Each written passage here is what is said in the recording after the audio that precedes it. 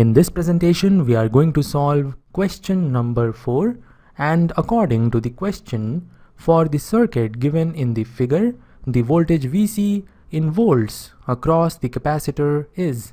This is the circuit and we are required to find VC, which is the voltage across this 1 microfarad capacitor, and there are 4 options given in the question and we are required to choose one correct option.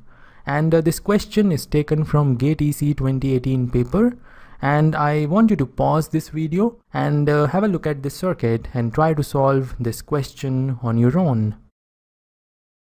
I hope you are done. Now we will move on to the solution. And the step number 1 is to convert this circuit to the frequency domain.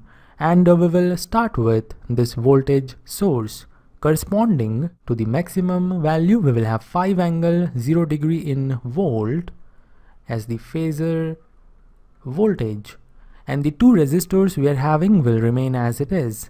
In place of 1 microfarad, we will have minus J over 5 multiplied to 1 micro. That is 5 multiplied to 1 multiplied to 10 raised to power minus 6. When you simplify this, you will have minus J 200 kilo ohms.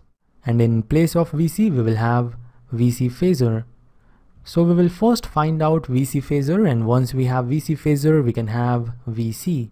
Now I will assume that this circuit is having the phasor current as I phasor. And if we can calculate I phasor, we can have VC phasor, because VC phasor is equal to I phasor multiplied to minus J200 minus J200 kilo ohm. So we will focus on calculation of I phasor. I phasor we can calculate using the KVL. We can find out I phasor using the KVL in this loop. So starting from here, we will have plus 5 angle 0 degree. Then we will have minus I phasor multiplied to 100 kilo ohm minus I phasor multiplied to 100 kilo ohm. Then we will have minus I phasor multiplied to minus J200 kilo ohm minus I phasor multiplied to minus J200 kilo ohm.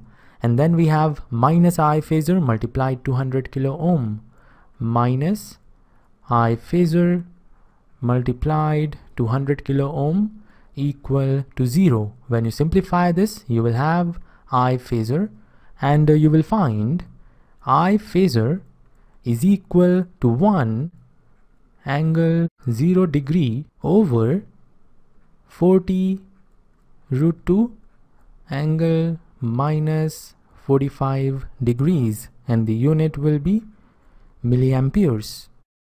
So we have calculated I phasor, and now we will have VC phasor. It will be equal to 1 angle 0 degree over 40 root 2 angle minus 45 degrees multiplied to minus J200 kilo ohm multiplied to minus J200 kilo ohm, and the unit of VC phasor will be volts, because milliamps multiplied to kilo ohms will give us volts. Now moving on to the next step, we will convert minus J200 to the polar form. We will have 200 angle minus 90 degrees. When you simplify this, you will have VC phasor equal to 5 over root 2 angle minus 45 degrees. And we can write 5 equal to 2 multiplied to 2.5. So VC phasor will be equal to 2 multiplied to 2.5 divided by root 2 angle minus 45 degrees. 2 can be written as root 2 multiplied to root 2. So we will have 2.5 multiplied to root 2 angle minus 45 degrees. So VC phasor, it is equal to 2.5 root 2. Angle minus 45 degrees we can write as minus 0.25 pi. So the magnitude is equal to 2.5 root 2. This means option A and option B both are incorrect. And the phase should be minus 0.25 pi. So this means option D is also incorrect, and therefore option C is the correct option.